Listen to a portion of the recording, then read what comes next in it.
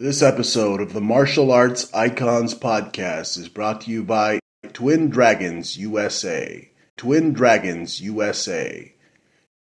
Etsy.com/shop/Twin Dragons USA.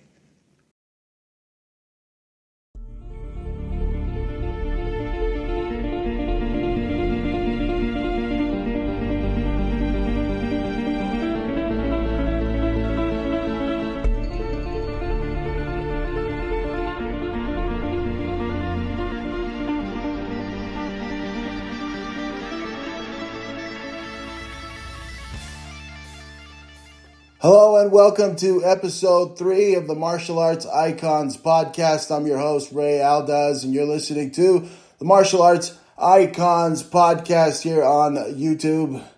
Joining me today is one of the Ashida Kim's longest students and a fifth Dan in Kimitake Ryu Ninjutsu. He is also the founder of Dagger Incorporated, an open source intelligence and global threat assessment and security company. Joining me now is, he goes by Ken Itaki. That's his ninjutsu name, but his name is Bill Nash, William Nash. Hello, Bill. Thank you for being on the show. Hey, how's it going, guys? How's everybody? Pretty good. It's good to have you on. Now, tell me, you just released your new book, How I Became a Ninja, but you were also the original author for Ashida Kim's Ninjutsu Ninja Training Camp. Tell us about that. Yeah, so I grew up in New Jersey, and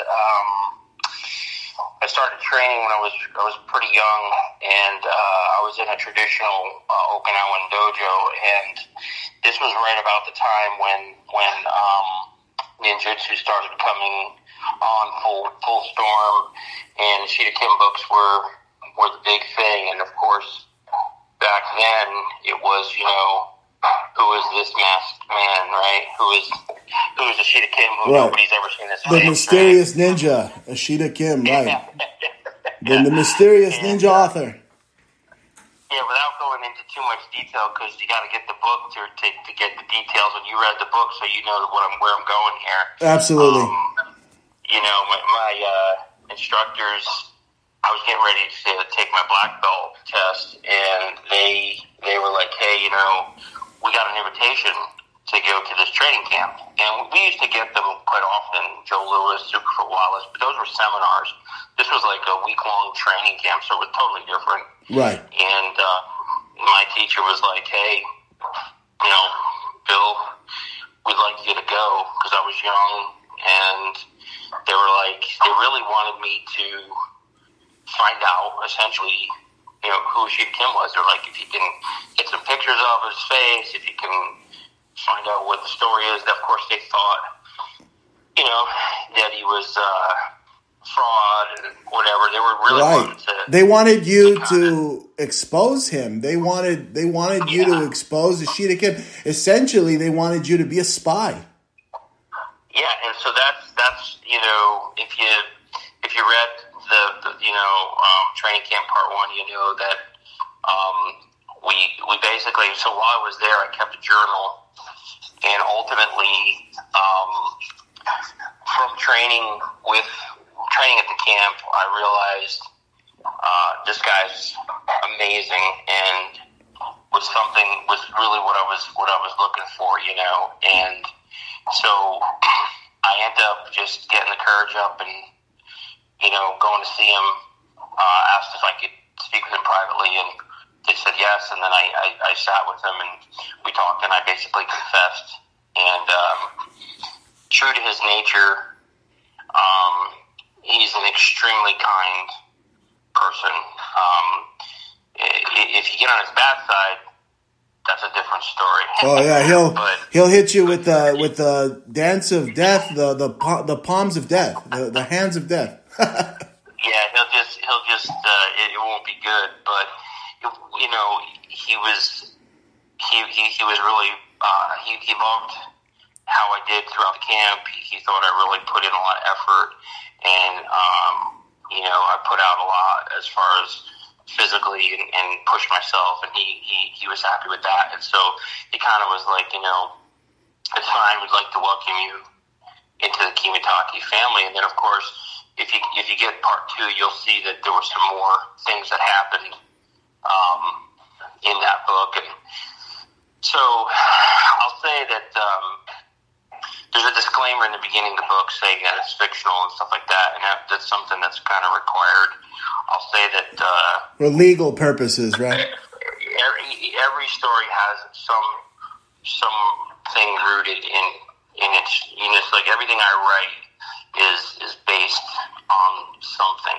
It may not be the correct date or the correct person or even the correct geography, but it's based on a real something that happened, and you can tell with the way I write that you don't get those little small details that are told in the story unless you actually were there. You know what I mean? Right. It's hard to get that detail, but so yeah, and he, being a creative person, he's one of the most creative people I've ever met. Written some upward near 80 books, right? Yeah. And has interest in many other things besides ninjutsu, kung fu, and healing, and all different things that he's very interested in.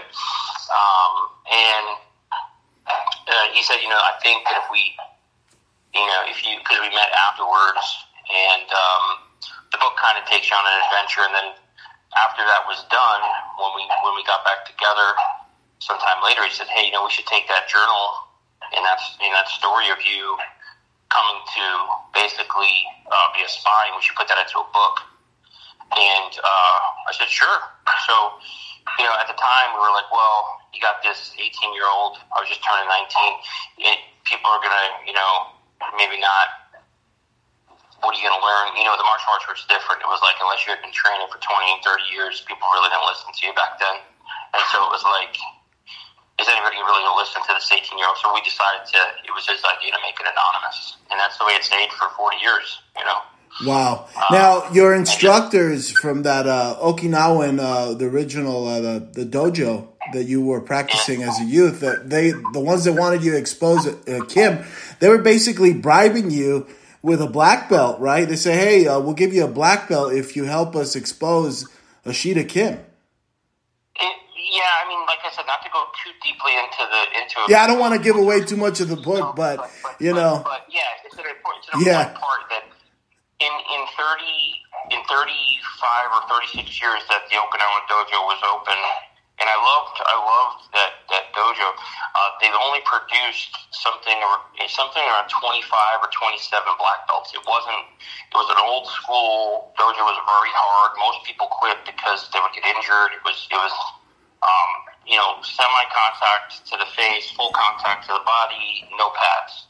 So we weren't even allowed to wear cup protectors. So wow, it was old school. And your black belt final exam was lineup sparring. We had to fight each black belt, and each black belt was going to push you to see if you should be part of the team. And then you would do 5-man defense, and they didn't pull any punches. You got beat down, and then the final thing you did was real knife defense, and the sensei would attack you with a real knife. And when I mean for real, not like a pre-planned choreographed thing. It was like a street fight, and people got cut, and people got poked, and the guy got stabbed in the hand. And so it was just a different time. You could do that then. It wasn't a safe space. The dojo wasn't a safe space then. I can remember being, in my 17, 18, going, okay, there's, I trained 4 nights a week, and I would say, okay, well, I have karate tonight, and that would always scare me a little bit. I'd be like, I know we're doing kumite tonight, and I know it's going to be brutal. I would have that, I would be a little bit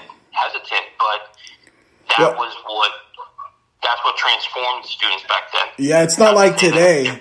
It's not like today where everybody gets a participation trophy. Back in those days, it was real, hard-nosed, tough training, really tough. And it wasn't a safe place to be. When you train in a dojo, it was a place where most likely you were going to get hurt and then have to deal with that injury and keep going and so on. But anyway, so I had really earned a position to take my black belt, and the way it worked was you had a written test, and then you had to take the physical test.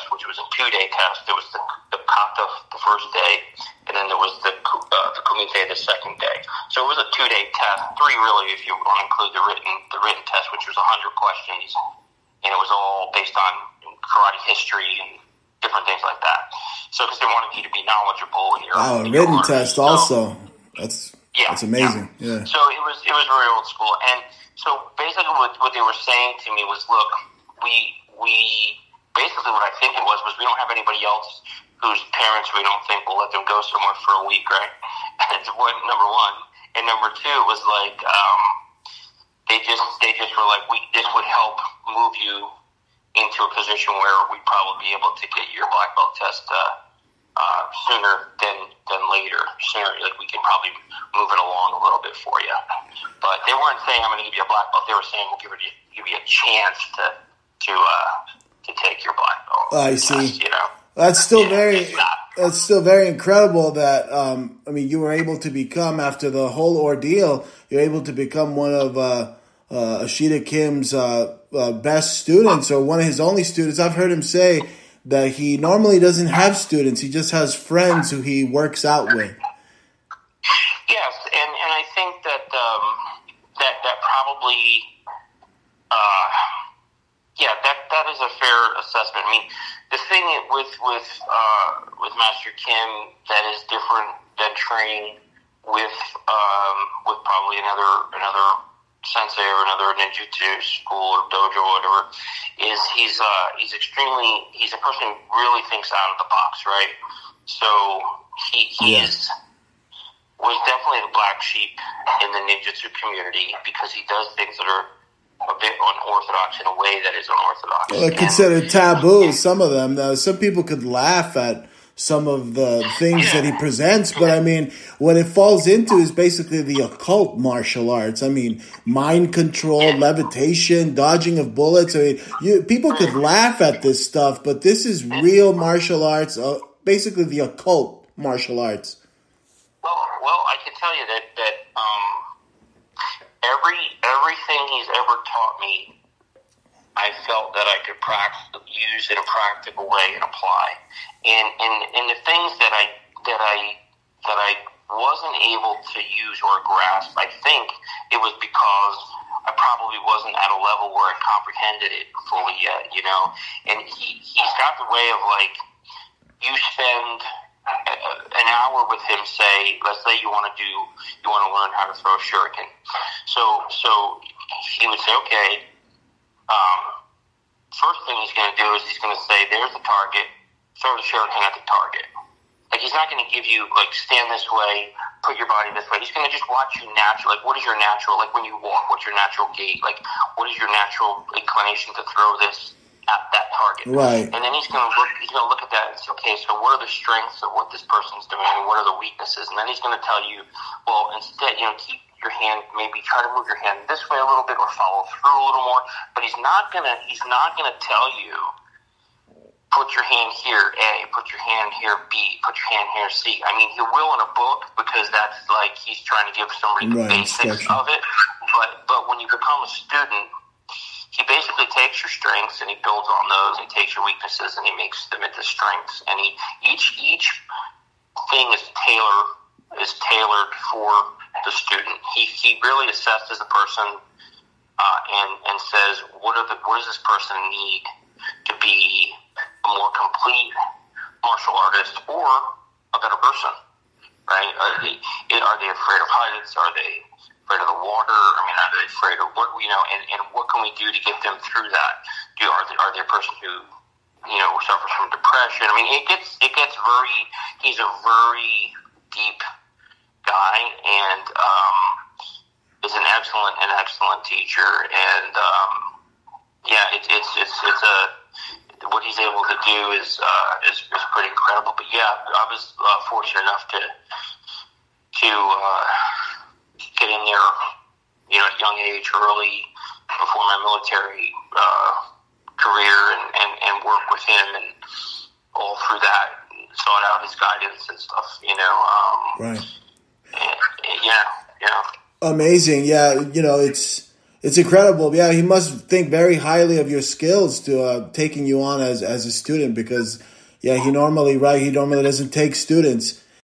Yeah, I mean, I think that and the thing is, it's kind of like if you think about it, many teachers have students, and as soon as the student asks a question or expresses an interest in another school or another system or another teacher, what always happens? Their sensei is always like, well, they're going to say, the kung fu's not the way. You stick with Aikido, right? That's right. That kung fu stuff's no. They don't want to lose your business. They don't want to lose their student. Yeah. So it's kind of like if you could imagine the way I explain it is if you have a bird, right, and it's your pet, or it's just a bird that you came to somehow, whatever, you nursed it back to health, and you have this bird, and you keep it in a cage, and you're like, oh, it's great, but you want this bird to be as best bird it could be and enjoy all the stuff that all the other birds do. So if you just hold on to them tight and you don't let them out there, you're never going to really know, what he could have been. So Ashida Kim essentially opens the cage and says, if you say to him, I want to do kung fu, he'll say, great. He'll hook you up with a kung fu teacher. He has no ego with regards to, he just wants you to be happy, and he wants you to learn, and he wants you to enjoy your life. And so now think about the bird. The bird comes back, and it hangs out with you now. And now you're going, well, now the bird wants to be here. It chooses to be here. Right. And that's always better than trapping it, right, and keeping it. And so his whole thing is his two most common phrases are "I'm happy to be of service," and he'll always say that at the end of most conversations. I'm happy to be of service, right? And he'll always say no limits, like just there's no limit. Like you want to do Wing Chun, do Wing Chun. But that's going to make it do that. You know what I mean? Something that he does is he doesn't necessarily instruct. He gives lessons, and there's a difference. Much like blood sport, where they say, never subject yourself to one style. You have an open mind. Mm-hmm. Exactly. I mean, look, we can teach a 110-pound, 5-foot person judo. We can. Against a 6'4" guy, we can still teach him judo. I mean, I don't know, how he's going to work out for him. He may have been better served studying Muay Thai or boxing or something where he could, hit hard and move or something. You know what I'm saying? So it's kind of like to each his own. Yeah, to each his own style. And he's that kind of guy. He's also very open-minded. So when you're training with him, if he's very flexible. So if he says, it's not, and that's why when you get his books, it's not. You learn the different things in the books, but there's always some mystery added in there. There's always a story. There's always something in there that kind of makes you think about things. It's not just a textbook. His books have become a thing of legend. It's just some of amazing titles he has. Now let's get into what got you into martial arts. So you're a lifetime martial artist. Going back to when you were a kid. I know in your book, your latest book, you have pictures of you as a youth practicing, going back to the 1980s. Now, what got you into ninjutsu, martial arts? I know that you liked watching The Master with Lee Van Cleef. The Master with you. Your father was a very big influence. You said you watched that show with your father, and he was a very big influence in your martial arts career. Yeah. So to back up and answer the questions one at a time, the thing that I wanted to play guitar, and a bully broke my guitar and beat me up. And it's tough in Jersey, right? It's tough. You gotta better learn some martial arts. He was older than me, or maybe he was just bigger than me and more aggressive. And it was my first experience with a person being violent with me, because he was bigger, and I felt that fear within me of not knowing what to do. And I remember thinking, wow, this guy hates me, he's going to hurt me, and he did. And so I went home, and my dad was like, well, this isn't happening. My dad was a Marine. He was in World War II. Oh, yeah. And he was a boxer in the Golden Gloves. And they have, nice. I don't think he was a champion or anything. He wasn't a champion or anything, but they had that division. He was in that. And, so, of course, he brought me down to Lou Duva's boxing gym in Patterson. Oh, wow. Yeah. So I trained with Lou Duva. I didn't train with Lou Duva. I trained with one of Lou Duva's coaches. He was a spicy hothead guy, Lou Duva. He was loud. He was loud. And he knew the boxing game. That's for sure. Yeah, he's a legend. Definitely a legend. Yeah, definitely a legend. So that was at 8 years. That was 8 years old, or a little. Yeah, just turned 8. And he brought me down there, and I trained for about 2 months. And to this day, I'll tell you that to me personally, I don't care if you train jiu-jitsu, I don't care if you train Muay Thai, I don't care if you do traditional karate, aikido, swordsmanship. To me, the boxing workout is probably the hardest workout there is. Oh, man. Personally. I can tell you firsthand that you might be right. You recently competed and did pretty well, huh? I did, yeah. Oh, man, that was fun. Congratulations. Thank you. Yeah, it was an exhibition. But if you watch the highlights, I have more highlights than him, so I think I did better. Yeah, I watched the whole thing. It was awesome. I loved it.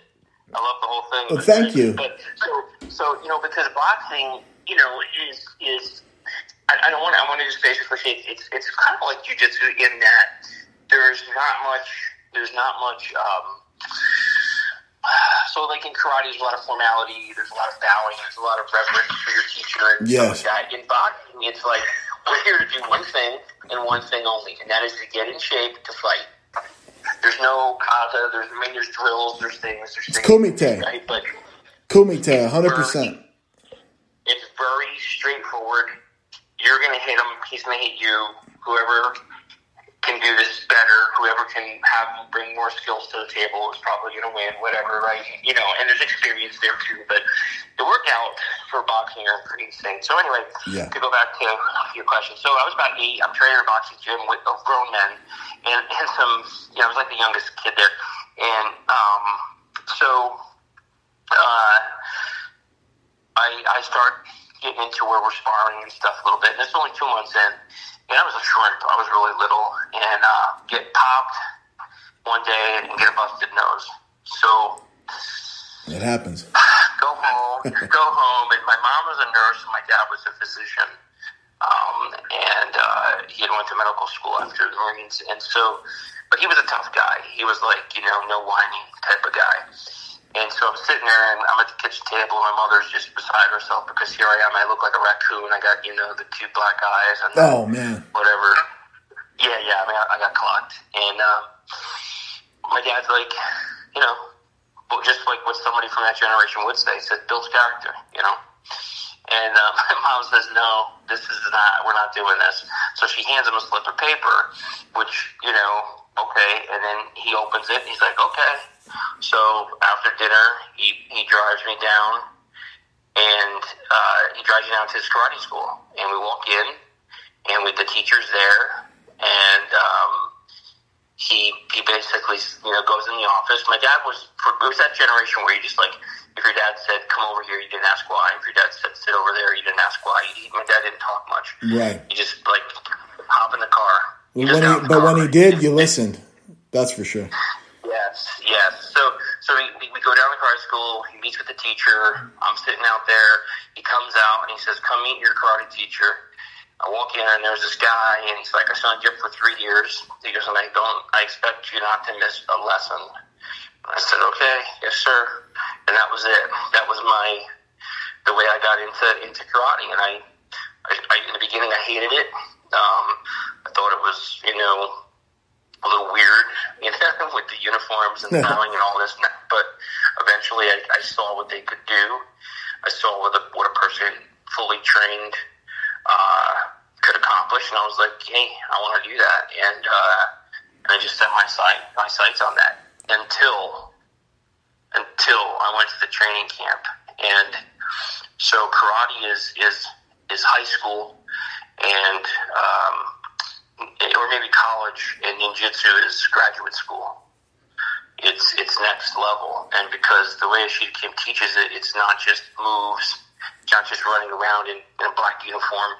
It's a way of thinking. Absolutely. It's a way of thinking. Did you ever beat up that guy that took your guitar after? It's a cliffhanger, man. I was waiting. I'll tell you what did happen. I think they moved, but I could tell you that in high school, we had a terrible problem with bullies in high school, and I made it my personal mission to catch every single bully, because they wouldn't bully me, because I started to, when you do martial arts or you do boxing, you carry yourself in a different way, right? Right. And people can sense that, like, oh, I think that guy can take care of himself. I talk about it now, and I say it's jiu-jitsu ear. Like, if you're somewhere and somebody's starting to crap, and you look at the guy and he's got that ear, the jiu-jitsu. Oh, the cauliflower MMA ear. You apologize and you leave, because you know what's coming next, right? I mean, so that's the way it was back then. When we were walking, the karate guys and the boxers, we walked with in a way that told people, okay, this guy, you don't want to mess with this guy. He looks pretty confident, right? So, but they would pick on other kids and just beat them down. And I would not necessarily interject at that point. Sometimes I would stop that fight. But what I would do is I'd make a mental note of that person, and I would make sure I caught them alone somewhere, and then I would kick the crap out of them. Yeah, nice. So I think I was suspended 14 times in my senior year, and I had I'm not gonna say I had a hit list, but I had a list of guys that I wanted to see, and part of it became,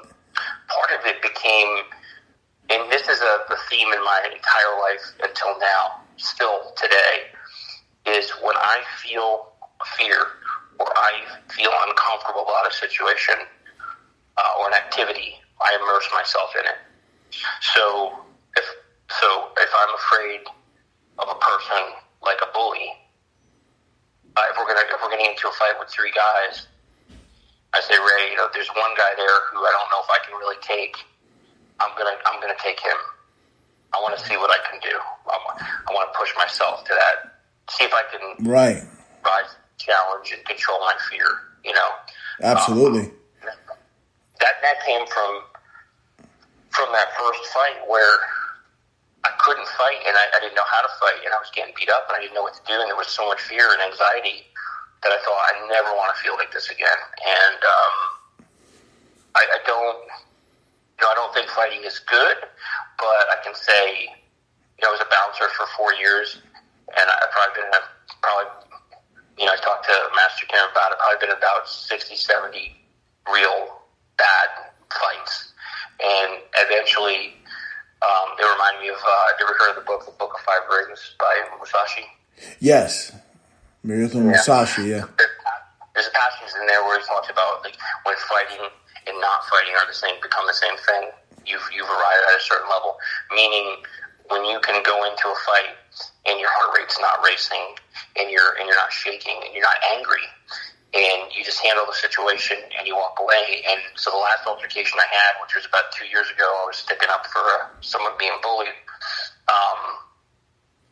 When it was over, I realized my heart rate didn't go up. I wasn't breathing heavy. I was like completely normal, and I was thinking, it's a different level. You know what I mean? Yeah. And so, yeah, that's where it all started. But like I said, once I was exposed to Master Kim, it created that mystery. And yeah, back in those, we're a product of our environment, we're a product of our time, right? And so for me, the television show The Master, where you have this older teacher and you have have this younger student, and he's gonna pass on these secrets, and I can remember my karate teacher one time talking about. I'll never forget this. It was very discouraging. He said to us one day, we were working out, and he stopped at the end of class. He said, the only thing you can do is work out really hard. You just have to put in the time and work out hard.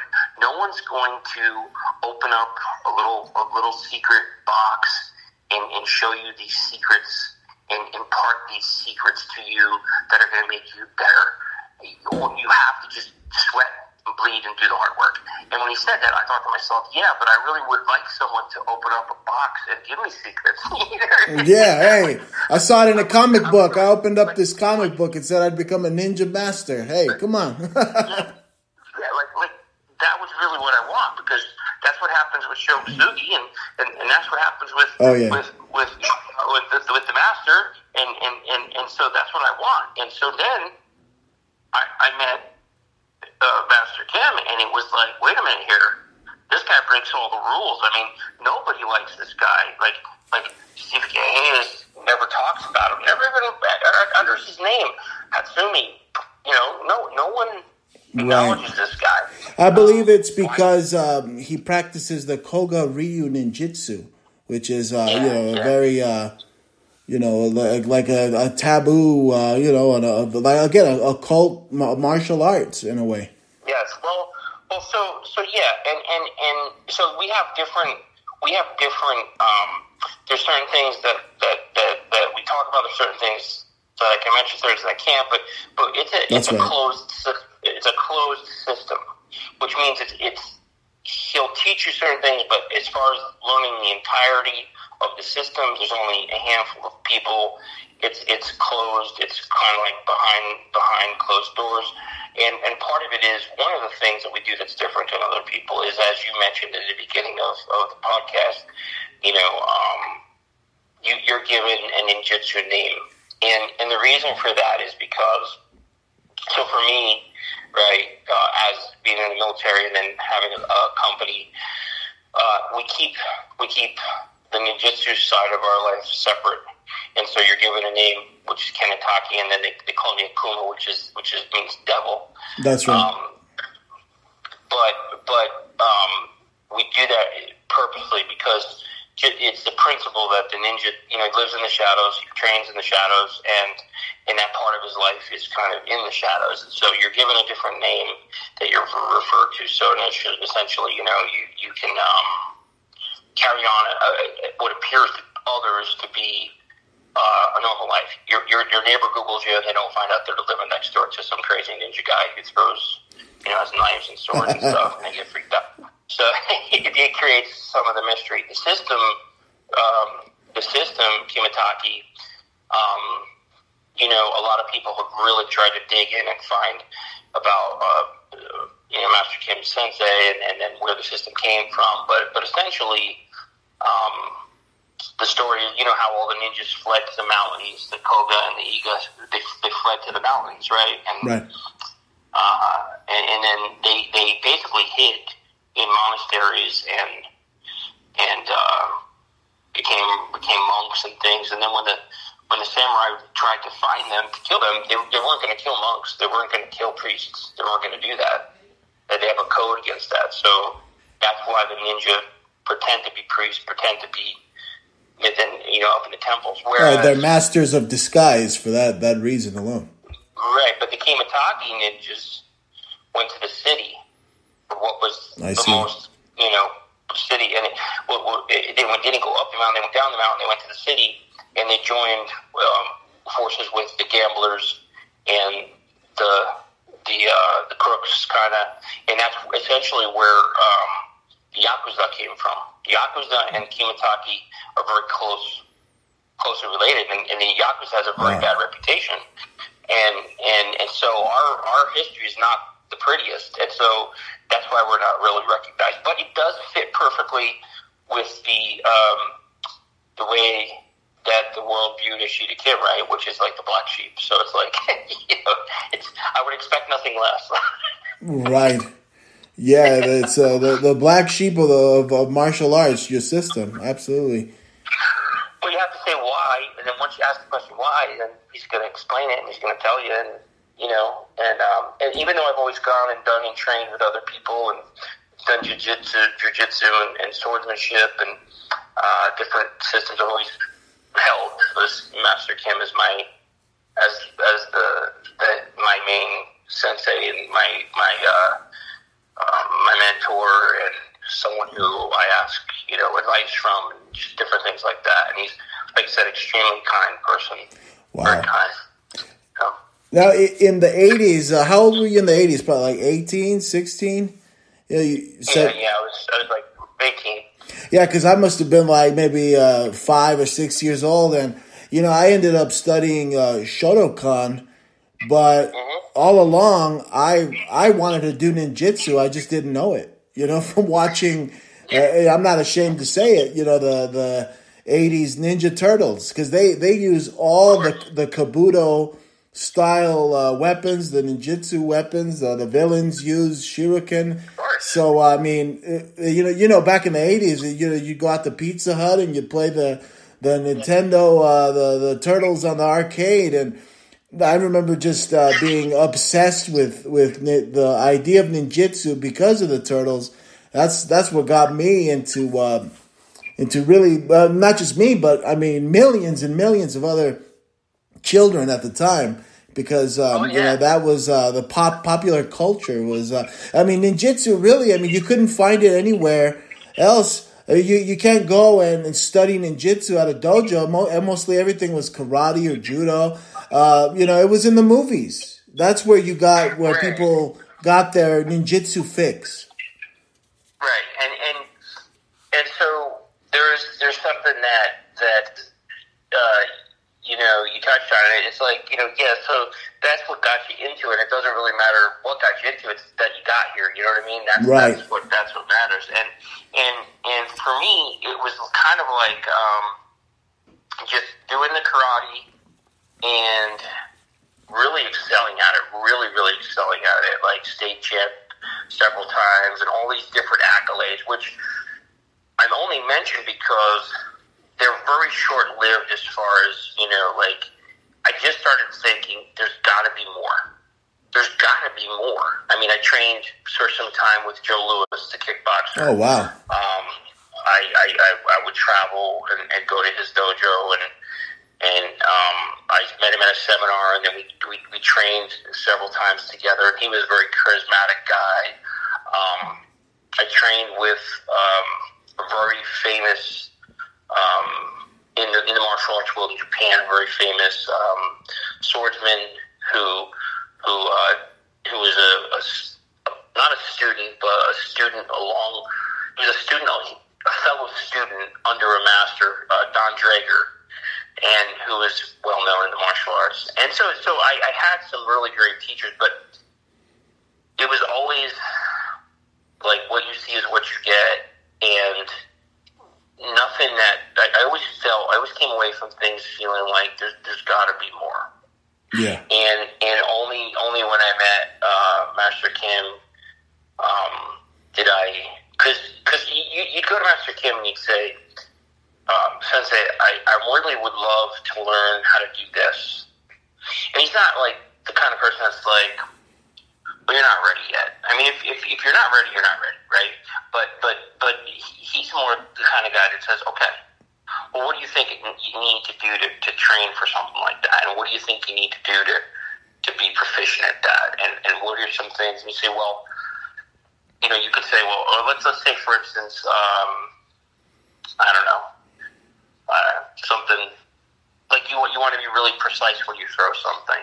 So if I throw a dart or I throw a shuriken, I want it. Like I always told him, I hate throwing knives. I am the kunai, right? The kunai is knives. I hate throwing knives, and the reason I hate throwing knives is because a shuriken has 8 sides, 4 sides, 6 sides, whatever, and I'm like, I hate wasted time. Like, why am I going to try to throw this knife that only has one side? Because I know in the heat of battle or in the heat of situation, Murphy's Law, it's not going to stick. I'm going to hit him with the handle. So I'm like, but if I throw a shuriken, I got 8 more chances, right? That's right. Here I am telling this to a master ninja, and he goes to me, if that's what you want to do, then that's what you should do. You know what I mean? And that's how he is. You know, one time I said to him, I want to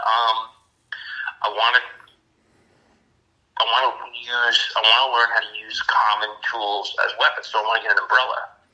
So he's like, okay.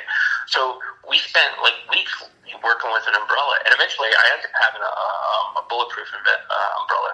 But incredible. You just walk around with it. Think about it. You can walk around with that all day long. Nobody's ever going to question you. You can go through airport security with an umbrella. You never know when it's going to rain bullets down on you. Yeah.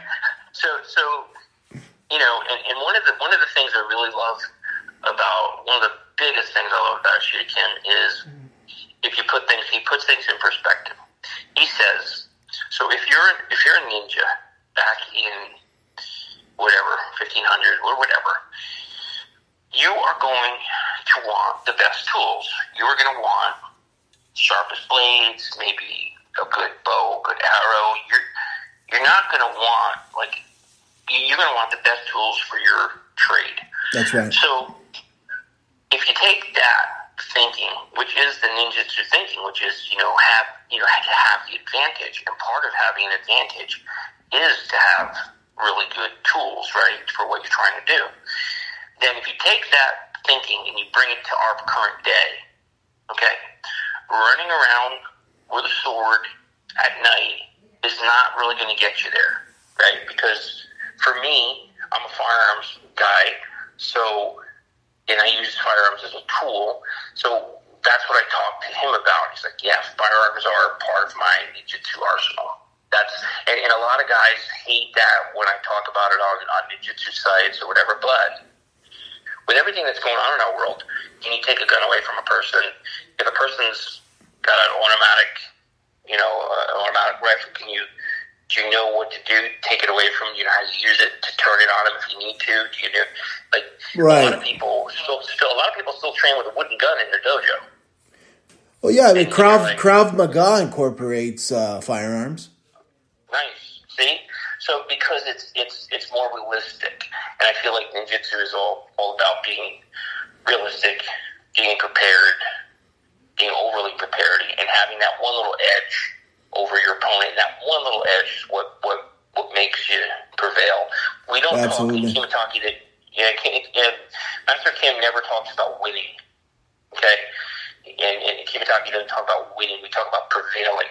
So you and I are in a restaurant. Your back is to the wall. I'm facing you, so I can't see behind me. But you notice some people coming in. You get a feeling something's not right. It looks like something's going to go down. You say, hey, we got to split. We go out the back door. We get in your car. We speed down the road. Next day, there's a shooting in the restaurant. 4 people were killed. We prevailed. We didn't beat anyone up. We didn't have to fight. That's right. That goes back to the ninja, the creed. They would get away. Getting away is like a victory in their mind. Correct. Because once you start thinking winning and losing, sometimes you can put yourself in a situation that you shouldn't be in. Yeah, the idea is to strike hard, strike fast, and vanish. That's ninja. Get out of there. Exactly. And prevailing is a major thing that Master Kim has taught me, that you don't always have to have what the world considers a win. You can get out of there safely. Of course, if there's someone there you want to defend, someone who's needs your help, that's different. But for the most part, and especially when we start talking about ego, like 2 guys pairing off, like a guy getting in your face, and then you feel you have to come back at him, and he comes back at you. It might be as simple as saying, "Hey, man, I'm so sorry. I didn't mean to upset you. My apologies." And then the person calms down, and then they probably say, "Yeah, you're right. Never mind. I'm sorry. I had a bad day." No, totally cool. It's verbal. That's verbal judo. That's ninjutsu.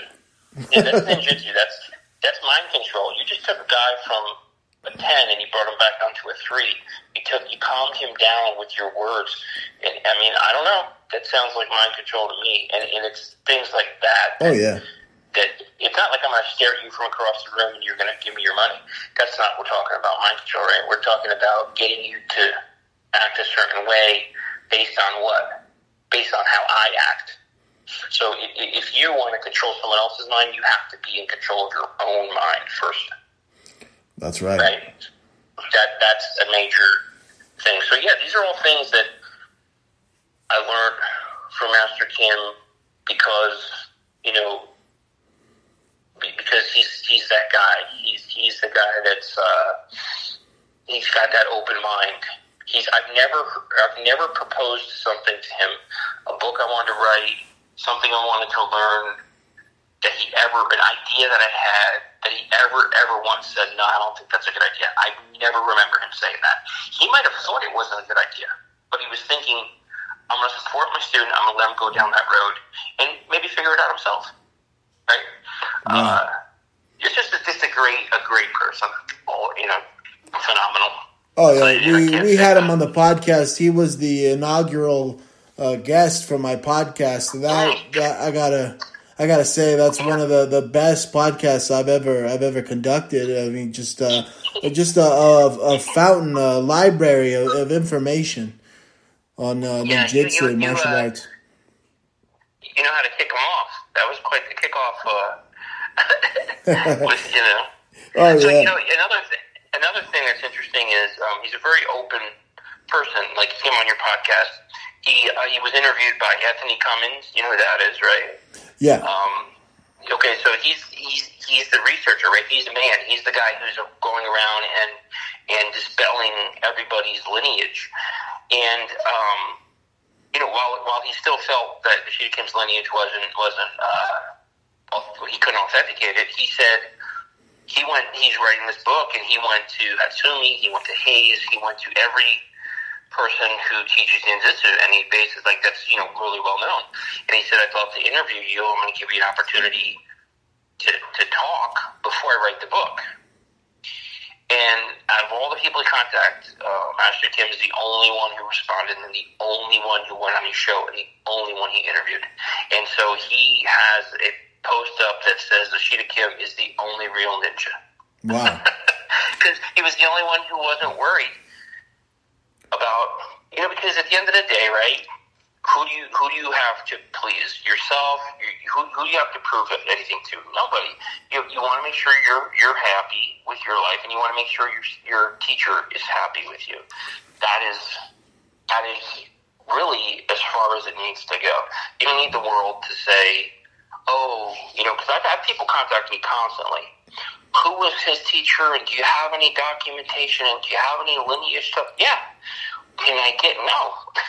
You're not a member of Kimitaki Guru Dojo on the inner circles, and we just don't do that. Why? That's not the way it works. You know, it's originally, it was a secret society, but basically martial arts. It was only practiced by the very high level and rich elites, and they kept secrets. It's still to this day. In many of Master Kim's books, he'll tell you, you know, he was silent for a long time until a certain ninja broke that silence, and when that happened, then he said, okay, well, I'm going to present my system to the world, and he did, and you know, he's just he loves nothing more. When you buy, I can tell you this for a second. When you purchase a book from Master Kim, DojoPress.com. Yes, at DojoPress.com. I assure you, he put time into the book. He had to publish the book. He has to mail the book, and that's where the money comes in. He's not going, oh, I just made $30. He's not thinking that. What he's thinking is, I can't wait to get this book in this person's hands. Like he just is excited for you to get this book. And I gotta tell you, I hate to interrupt you, but I gotta say thank you to you and Master Kim for sending me a signed copy of How I Became a Ninja, your recent publication. I mean, it just hit me like a ton of bricks when I saw that he also personally autographed us. Very, very nice of you yeah. guys. Thank you guys so much. So at my age, or I'm 53, at my age, I can tell you, there's days I still wake up and think to myself, I cannot believe I know Master Ashida Kim and I'm a student. There are still days that happens where I'll look at something he gave me, a knife, a sword, a picture he drew, some of his weapons, things of that nature, that were his personal items. And I'm looking at him, I can't believe that's Ashida Kim's. I can't believe it. I saw this weapon in whatever book back in the 80s. You know what I mean? Yeah, when you go to his house, you're like, the backdrop looks, I remember this. That's the building the guy jumped off of. A lot of the stuff was shot right in his backyard, and you just like, it brings you right back to when you were a kid and stuff, and so, yeah. You recently trained with him at his dojo, too. You're helping him build a dojo also. Yeah, so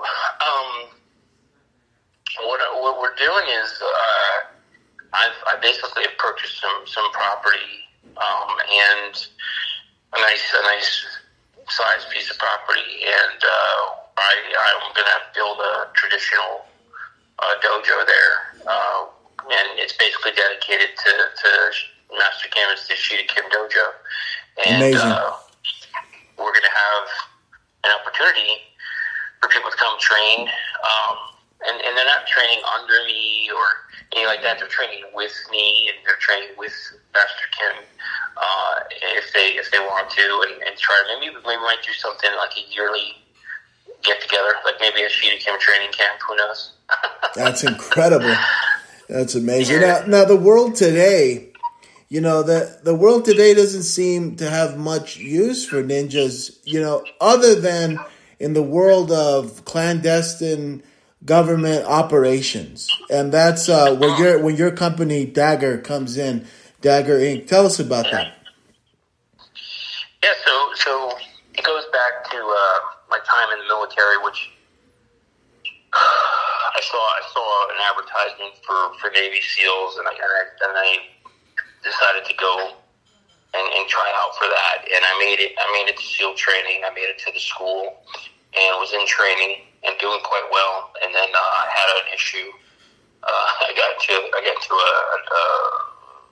into basically an argument with an instructor, and no excuses, my fault. He's the instructor, I was the student, but there's always extenuating circumstances. So anyway, I ended up getting in trouble, and meanwhile I was there with like 10 of my best friends who are all SEALs, and some of them are still SEALs in SEAL Team 6, and been in for 30 years. So amazing. My aspiration was to be a SEAL, and then when I got into trouble, I still had some time in the military to do, and they gave me an option. I went before a very old school captain who they decide your fate, right? And it's not like a court; it's military. It's different. And the captain reviewed everything, and he was impressed with some of my scores, and he was impressed with the way I spoke, I guess. And he just was asking me questions. I answered, and then he basically said, what do I want to do? He said, I can let you out of military dishonorably, or do you want to stay in the Navy? Do you want to serve your country? And I said, I'll serve my country doing whatever. I figured, because I screwed up, I figured whatever I have to do for the next 2 years, it's just 2 years, I'll do it. And he said, well, I have an idea. And so everything concluded, and I'm staying in the Navy. I definitely didn't want a dishonorable discharge. My father would have not been happy about that.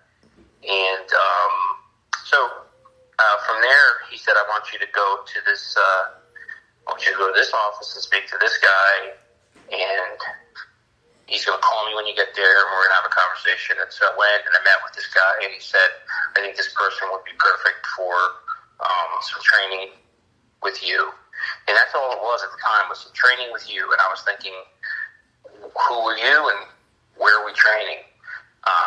But I knew enough mouth, just did not say a word. He said, if you wanna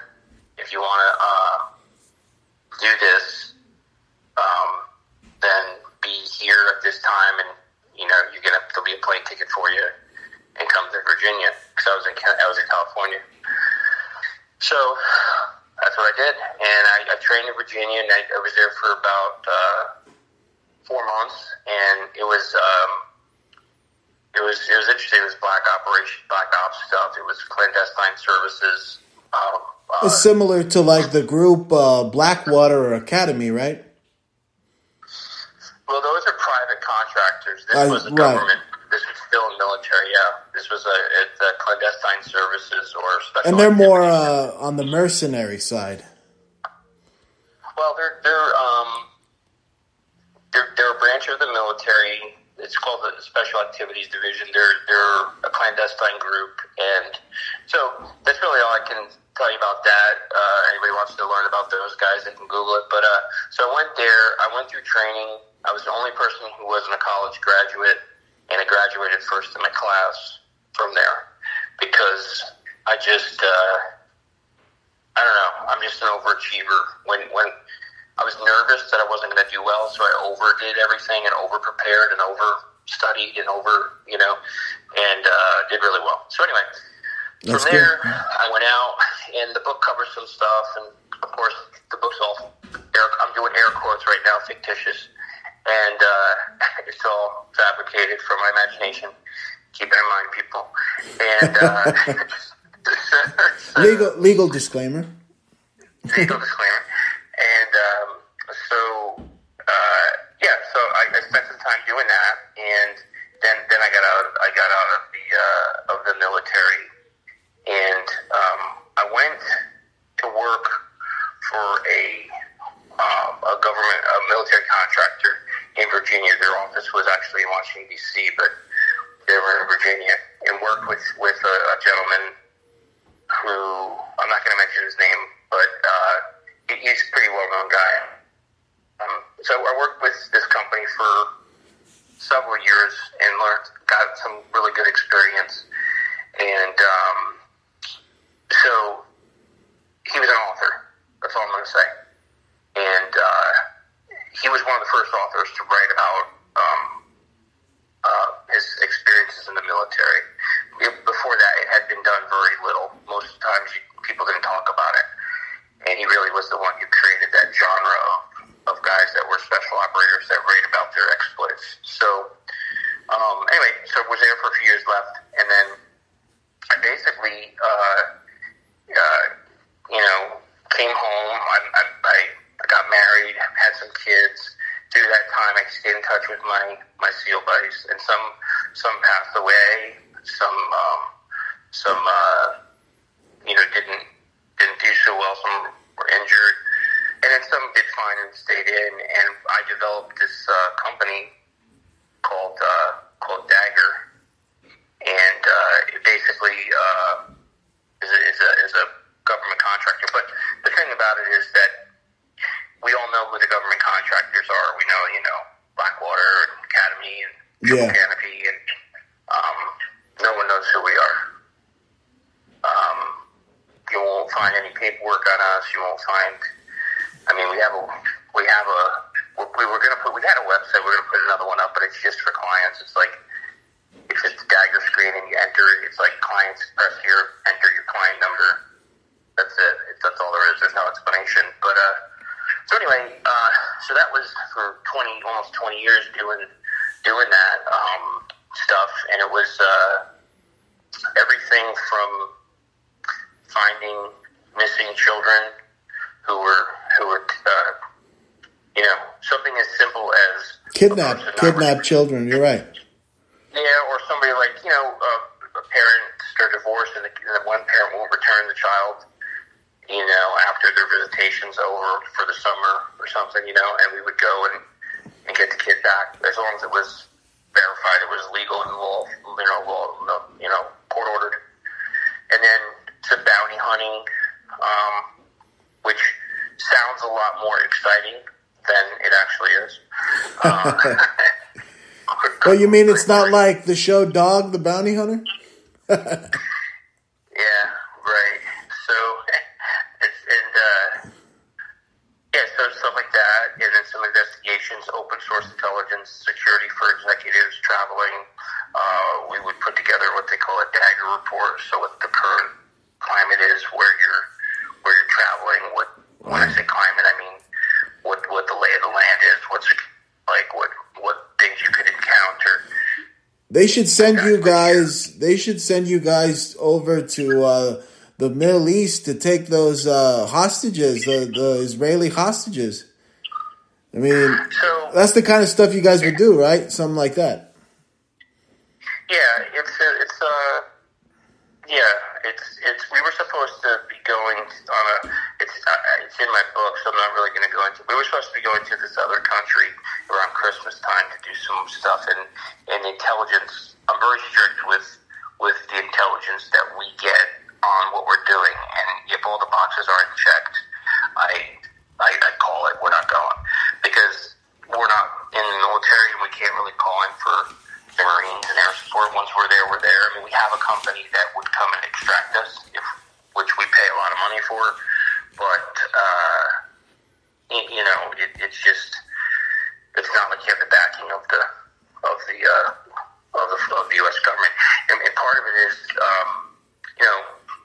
the CIA can't operate on American soil, and there's certain things that America can't do, but a contractor hired by America can do. And they've always gotten around it that way. And but it's one of those things where it's a little bit like we have 22 guys. It's a little bit like the movie Expendables. I mean, I got to be honest with you. It's a little bit like some wild dudes that do some wild stuff, and then they come home and they don't know really what to do with themselves.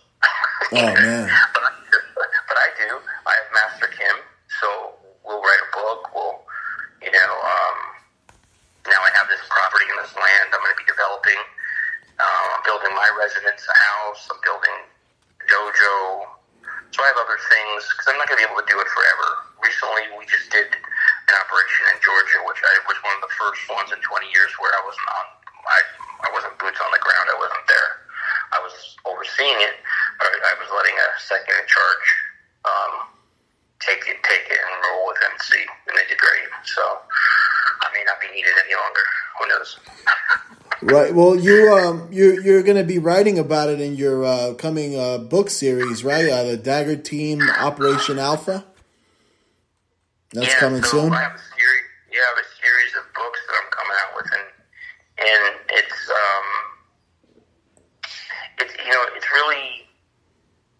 really kind of a situation where it seems to me like everybody that's been in combat or been in a Ranger or a Green Beret or a SEAL, they do a couple years, they do a couple platoons, and they get out and then they write a book, right? This is really just different. The Dagger series is different. It's a little bit edgy. It's definitely not something that if it goes to audiobook you want to play with your wife or kid in the car. It's a little. It could be considered by some people be a little vulgar. A lot of machine gun sound effects. It's just a boys' club. It's the boys' club type dialogue that goes back and forth in those situations that not everybody can appreciate. And the thing, it's violent in some areas, but what we do at sometimes is violent, and there's no getting around that. And it's just the reality of, and it's our reality. It's not everybody's reality. Many people are offended by it, but they're still protected. They're still protected by people who are violent, right? Yeah, absolutely. So you need those people. You need those scary, aggressive people, and they're going to keep things safe. That you can sleep at night knowing they got your back. And yeah, I don't see a pink-haired drag queen protecting my life. I'll tell you that. Yeah, exactly. And so the book, the Dagger series, is essentially 20 years of operations. Wow. Around the world.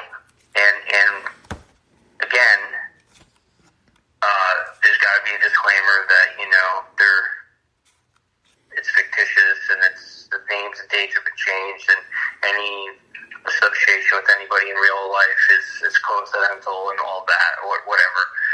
Because if you send your book to the DOD to be reviewed, you might get it back in 5 years, maybe. And then so much stuff will be redacted that you don't even have a book. So for me, I say to myself, write it, and where chips fall where they fall, you know. But I have the disclaimer, and the reason I decided to write the book was because a lot of my friends, you know, paid the ultimate sacrifice, one way or another. And they're in the book, they're in the stories, and so it's kind of for, you know, it's kind of like to give, to honor them a bit. And the stories are high speed, they're funny, they're aggressive, they'll get you pumped up, and you know, it's just it's a good series, and it, like I said, I got a lot of them in the works, several editions. I'm thinking of releasing like one every year, every 2 years or something. I don't want to like saturate everybody with it, but like maybe one every 2 years or something. But yeah, and it's kind of like you're coming along with me for the ride. It's not just you're reading about what we did. It's like you're in the moment with me while we're doing this. You're in the driver's seat with you, yeah. You're right with me. You know, we're not telling you how I went down the road and made a right. I'm like, we're traveling down the road, we made a right. You know, it's you're in the seat with me. If you're paying attention, you're going to be like, wow, you know, this is cool. But I enjoyed it, and the books just seem to like roll right out. There's not a whole lot of, I don't have a thing where I write every day. I might just write for 4 hours one day, and then a week later write for 6 hours, and it just comes out pretty quick. And part of it is too, you know, just seeing how much Ashida Kim has done and how many books she's written on different things. It's like, wow, you know, I mean, yeah, it's going to be a little bit of a bigger book, and it'll be fun, but it kind of encompasses the whole picture of what we do at Dagger and what we've done, I should say, at Dagger. And yeah, it's just a good time, you know. Incredible. So I'm enjoying it. Well, will that book series be available on dojopress.com? Yeah, so on this one, we're probably gonna go with it'll be available on Dojo Press. It'll be available probably on Amazon. It's gonna be available soft cover, hardcover. I'm wanting it to be available in audio. I'll narrate it. So, and yeah, it'll be like kind of a little bit of a bigger launch, and we'll see what happens with it. You know what I mean? I'm just, you know, it's not entirely impossible that I'll get a knock on the door. Who knows? You know. Yeah, well, I gotta tell you, I really enjoyed the book, How I Became a Ninja, Ashida Kim's Training Camp Part 2. Thank you guys for sending it to me, and that book is available now on dojopress.com. I mean, just a great, fun read, an amazing life story, you know, your life in martial arts and how you came about to being Ashida Kim's longest student. So, yeah, it's been great having you on. Now, before we go, I wanted to talk about your brick breaking technique. Well, not really brick breaking. You tend to want to break more natural stones rather than bricks. Tell me about your technique. Yeah, so I'm a big fan of Master Yama. He was a big influence on my hand conditioning and training. Absolutely. You know, he went and trained in seclusion in a mountain for like a year or so, 13 months, and came down, and he was a different person. Very focused on hand conditioning. And in Goju, which is the Okinawan system that I trained in as a young person, we always had hand conditioning. And then later my sword teacher introduced me to Jitajao, it's the liniment oil that you use to condition your hands as well. When you're doing hand conditioning, you should use this Jitajao because there's chakras in your hands, and you can get all into that, but it basically takes care of your hands so you don't get arthritis, you don't get... Unlike the Makiwara, could be a little bit more strenuous. Exactly. It controls your inflammation, it controls any bone injuries or anything. But anyway, so yeah, the whole thing with breaking and Tameshiwari is called is my whole concept was, and it was another martial arts name is Sikiyana. It was, one punch, one kill is what they used to say it. So ending a fight with one strike. And so that seems brutal to some people, but if there's three people and there's only one of you, it'd be nice to just be able to hit one person each and they're done. And I don't mean like, in the movies, the way the movies are. No fight's ever going to go like that. No. But It's choreographed. Fighting is ugly, it's scary, it's dangerous, it's brutal. No one ever really wins. Someone always gets hurt. Unexpected moves. Yes. I used to tell my students, get out of the dojo.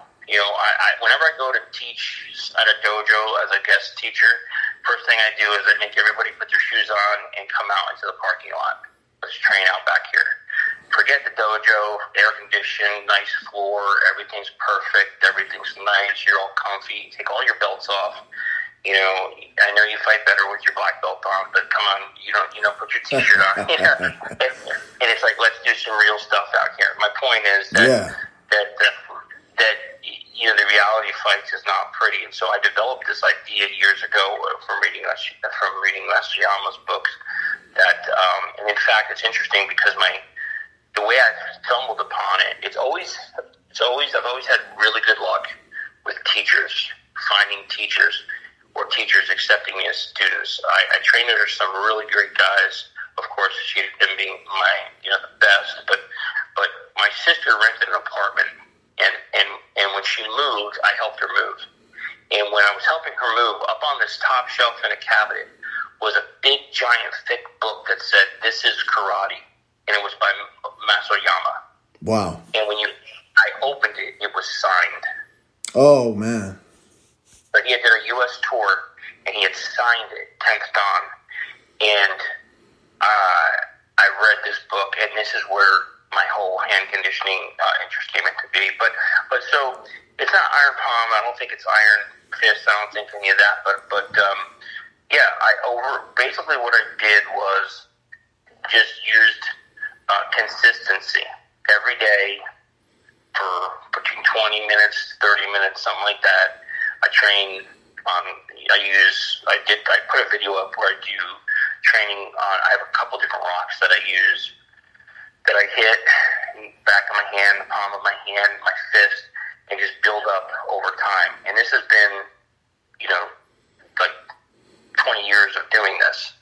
And I think I'm at the point where, I'm very confident that if I hit someone, it would stop them with one shot. And I'm not saying that to brag. I'm not saying that. I mean, maybe it wouldn't. Maybe he's got a thick. Maybe he's got a lot of muscle around his neck. Maybe it wouldn't. I don't know. But I've developed an ability to break whatever I hit. It's the conditioning. The conditioning. River rocks. So amazing. Instead of man-made bricks or concrete slabs or even wood, because most of the time they'll break the wood pine boards with the grain, right? The river rock, where you hold it in one hand and you break it, is a real challenge. Took me probably 8 years. Should be able to do that. I'm a strong guy. I'm a pretty strong guy myself, and I could tell you, I don't think I could break a river rock. I mean, I've videotaped myself doing the Tibetan burning palm or the Frank Dukes style dim-mak, where you break the bottom brick. And, that to me is an incredible feat itself. But even more incredible is to be able to break a natural stone. That's amazing. Yeah, so it's interesting because I don't know how to say this without freaking people out, but I've never been. I guess maybe it's my lack of confidence or my lack of something, but I've never really been too into the super esoteric stuff like the secret chi power, and Master Kim totally is, and he's written books on it, and I've read them, and I've always gone back to the basics of relying on my I guess my physical ability, and maybe that eventually is going to wear out, but that's why I have handguns, and so, but I mean, I just always had a hard time developing that to where I could see it work. Or maybe I was doing it wrong, or maybe I didn't have enough patience. But no, I think you're doing it right. I mean, essentially, you are harnessing your chi in order to break that river rock. So yeah, you're doing it right. And anytime you use that kind of power, it's definitely from your chi. It's energy. Yeah. I mean, and it's a thing where it's a real pain. Like you got to do it every day. And yes. I will tell anybody out there who trains in martial arts or trains in anything, it's those days when you don't want to train that matter the most. It's what matters the most. A very, very, really special person in my life. I met him when he was 18. He was in SEAL training with me. He became a SEAL. He's been a SEAL for 30 years. He's an incredible person. And he one time told me something that every once in a while someone will tell you something that sticks with you for the rest of your life. And what he told me was, I was concerned about a friend of mine's kids. My friend died, and his kids only missed one day of school. And I said to him, don't you think you need to take some time and go through the mourning process and stuff? And they said, no, my dad would be upset with us if we used this as an excuse to fall behind in school. And so I said that to my friend, and I was looking for him to say someone should talk to these kids, and maybe, they definitely need to take some time off. Instead, what he said to me was, so when you are on a path and something happens, and then you change just for one day off that path, and then one day goes to 2, and 2 days goes to 3, and then that's who you are. Wow. So what he was saying is, once you change from your goal, once you deviate, once you deviate from that, 1 day, 2 days, 3 days, now that's who you are. And most people don't come back; they just stay on that, right? And I've never forgotten that. I would be like, oh, I don't feel like doing it today, or I'm going. Ready for this? I'm going on vacation. Oh, here's a good one. I'm going on a cruise. How are you going to do your conditioning on a cruise? You know what I mean? I find myself practicing martial arts even in any circumstance, even while I'm driving a car. I mean, you always have time to practice, I think. That's it's a way of life, right? It's a way of life. And yes. For guys like you and me and Master Kim, it's a way of life. It's like breathing or anything else. I mean, I brought a little flat. I had a flat. I don't know if you know what flagstone is, but it was about the size of maybe a little bigger than a saucer. I brought this rock and I put it in my suitcase on the plane. I mean, I'm on the boat, and I had this rock, and I was hand conditioning the rock every morning. Yeah, there you go. And my wife, God love her, she, when we first met, is my new wife, 7 years. She didn't even know I did karate. And I used to just get up early, do my thing, and she just didn't know how involved I was with it. And ninjutsu and all the ninjutsu stuff is she's just so cool with it. She's just yeah, it's cool. I recently trained with Master Kim. I usually go see him.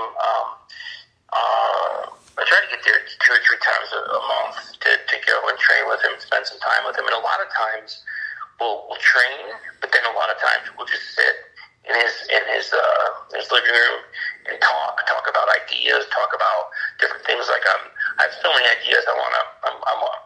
We want to put together a website with things that he's endorsed and things that, like, different weapons, like a line of knives, a line of shuriken, different Ashida Kim stuff. Yeah. That we're basically going to test, and we want to get some merchandise, some clothes, some vintage T-shirts from the training camp, and pull them out of the out of his storage, and remake some T-shirts and different things, and provide people with some opportunities to get that stuff. Because absolutely, shuriken are hard to find. I just bought some, believe it or not, and they're really, really good quality ones, but they're very hard to find. I'd love it if Master Kim had some in his store. Buy them directly from him. Well, I'll tell you something that's very unique, and something that we're going to be doing at the Ashida Kim dojo. I don't know that anybody does this, but this is something that we're going to do, and I've already spoken with him and got his blessing. But I've always been very handy with tools and welding and you name it, any tool. And we're gonna have students, like, say, come in for like a 2 or 3 day class. So, by the way, the dojo is going to have accommodations for 8 to 12 people to stay there. Amazing. Overnight, and have a place to sleep, and then have a kitchen and bathroom and everything, a laundry facility, the whole 9 yards.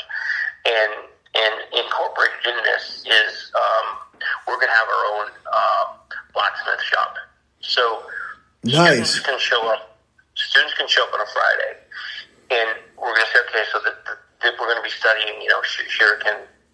So sounds right up my alley, man. My dad was a welder himself. We're going to teach him how to fabricate these shuriken, how to cut them, how to sharpen them, how to polish them.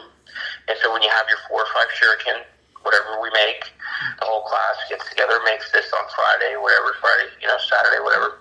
And then the next day or next 2 days are going to be spent using that weapon and learning that weapon and becoming familiar with that weapon and proficient with that weapon. And then at the end, you get to take that weapon home. If you're flying, we'll just mail it to you.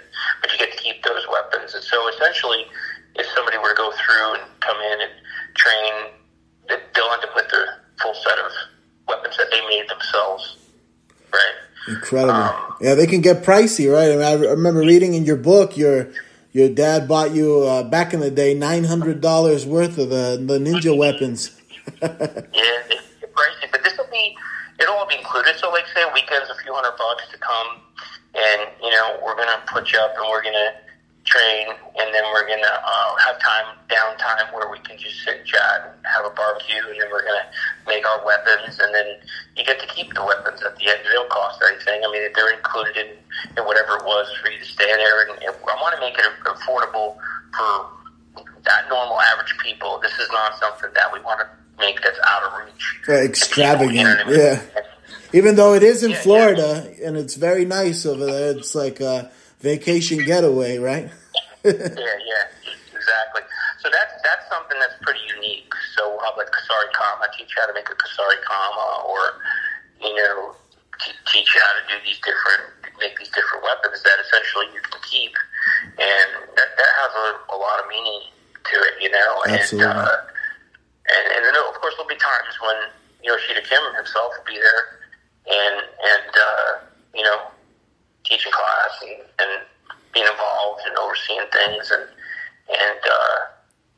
not in an authoritative way. He's not that type of person. He's more of a get to know you, enjoy your company, enjoy his company, learn something, have fun, and that type of thing. It's a very enjoyable experience. I think it would be a phenomenal experience to be able to train with the legendary ninjutsu master, who I call one of the founding fathers of American ninjutsu, Ashida Kim. I'm definitely going to want to look into it myself. I would love to train with you guys. Yeah, and that's it's like you're saying. I mean, ninjutsu, some people don't care about it, but the people who do, that's the people. That's our our target audience. The people that care about it and want to do it. And for me, it's okay. So I'm younger than Master Kim, obviously, and my thing is, what my thing has always been, and he knows this. Like, what is his legacy? Like, once he's gone, and we've lost this great person and all of their knowledge, what is there in place to keep it going? Pass it on.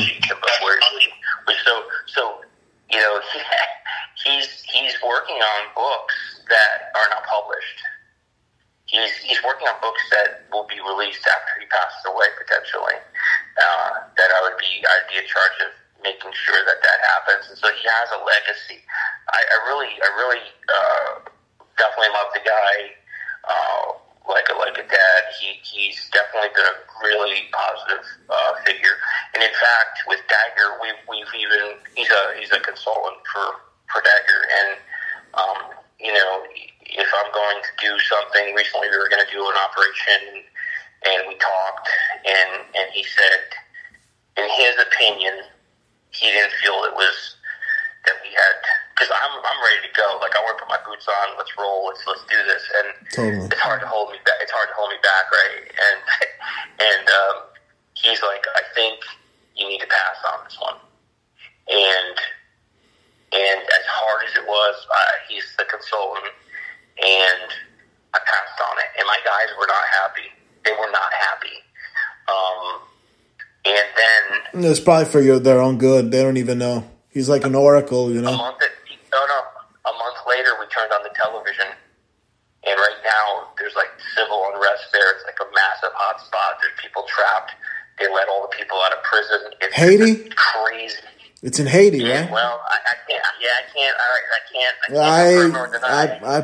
I put it together. Oh man, you know what? There's zombies there, so it's a good thing you guys didn't go, man. But we were getting ready to go, and we were going to be there for a month, and he was like, no. And as bad as I wise decision, didn't want to listen. So he's always had my best interest in mind. He's just a superior person. I have utmost respect for him, and another really great thing about him is he's got so many detractors, so many people that hate him, and so many people that talk terribly about him. Oh yeah. Do you ever see how he handles that? Never does. He's just like, whatever. He's like, whatever. Yeah, he brushes them off like a matador brushing off a bull, just gracefully. Well, he'll say something. The only thing he'll say is he'll go like, you're this, you're that, you're a fraud, you're a fake, you're a phony. He goes, and then he'll go, but you heard of me.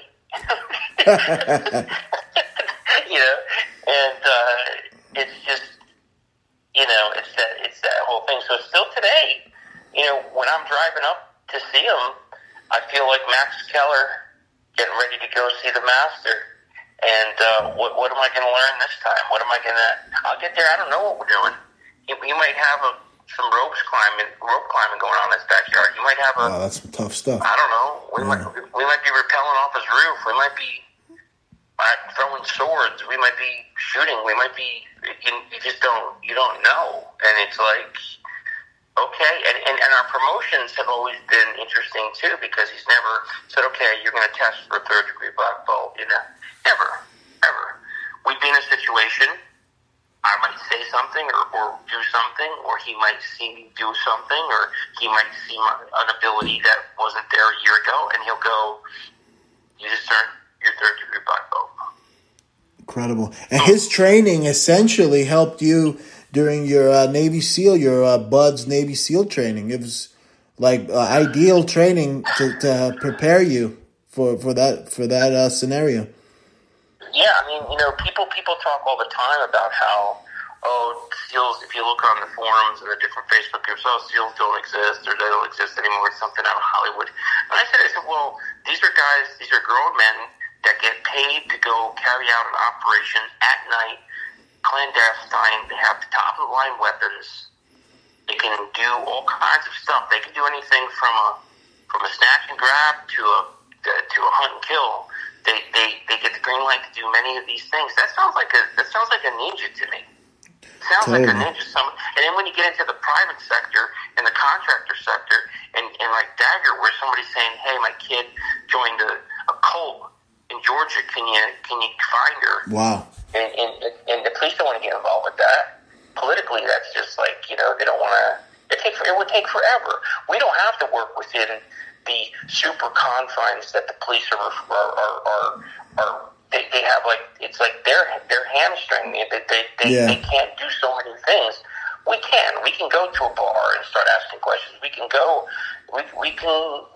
the cult. We can send someone there to join the cult. We can use cyber investigators to hack things and get in there and figure things out in a legal manner. But stuff that the cops, they're limited. They're limited. Yeah.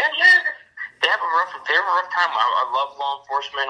We totally support law enforcement, but they have a hard job. It's like the odds are stacked against them, right? It's a double-edged sword, Yeah, I support law enforcement, but also I'm aware of overpowering, overreaching police state. As I'm sure you know as well. So it's a double-edged sword.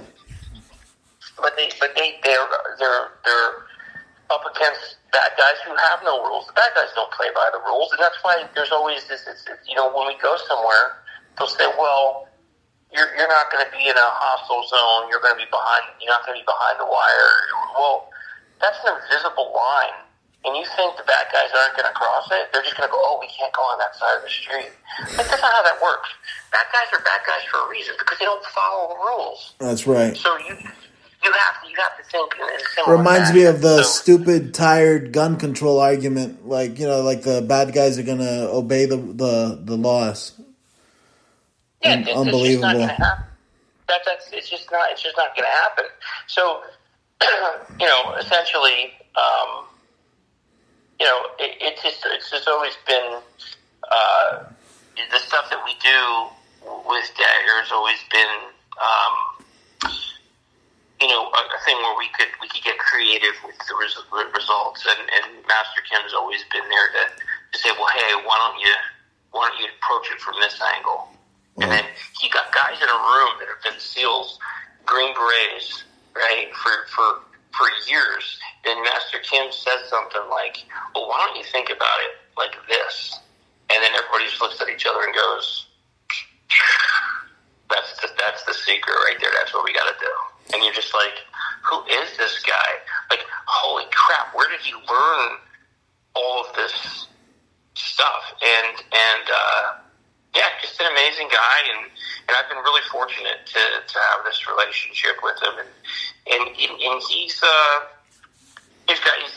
got lots of people that have trained with him and things. I don't know.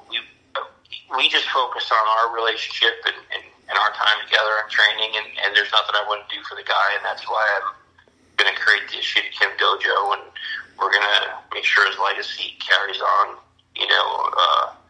beyond his years, and hopefully has 20 more years, maybe 30, who knows, but wish the master high health, and that he continues to do the great things that he's known for. Absolutely. You as well. Your story is truly an inspiring story here on the Martial Arts Icons podcast. Just a great story. Well, I appreciate your time, and I'm gonna finish up this first book, and I'll send you a copy, and well, thank you. We can talk we'll talk about that a little bit in the future. Who knows? But yeah, I really enjoyed talking with you, and anybody that's interested in getting a copy of Ashida Kim Training Camp Part 2, just go to simple, easy to remember, dojopress.com. Absolutely. Or Google it or whatever, and you'll find it. So yeah, it's been a real honor. Appreciate it. Thank you, Bill, for being on the show. And hey, man, I look forward to possibly training with you and the Master in Florida. You and Master Kim. Yeah. That sounds like a lot of fun. We'll be sending out some information here eventually. I just purchased the property, so there's a little bit of pre-construction to do and sorting all that out. And right now it's just a whole bunch of acres with trees on it, and we've got to it's just the woods. We just got to kind of work it out and see how it all shakes out. But yeah, that's the plan. So awesome. Yeah, it's been great talking. Yeah, I really appreciate it. Thanks so much. Awesome, Bill. Talk to you soon. Thank you, and you send my hellos to Master Kim, and thank you guys for the book. All right, great, super appreciate it. Thanks for your time. Thank you. Take it easy. That was Ashida Kim's longest student, one of his only students, top students, Ken Itaki. His ninjutsu name, but his name is William Nash, and it was a great podcast. Thank you guys for tuning in to the Martial Arts Icons podcast. If you want to support the show, go over to my Etsy store and visit my sponsor, Twin Dragons USA, over at etsy.com/shop/Twin Dragons USA. That's etsy.com/shop/Twin Dragons USA. Sayonara.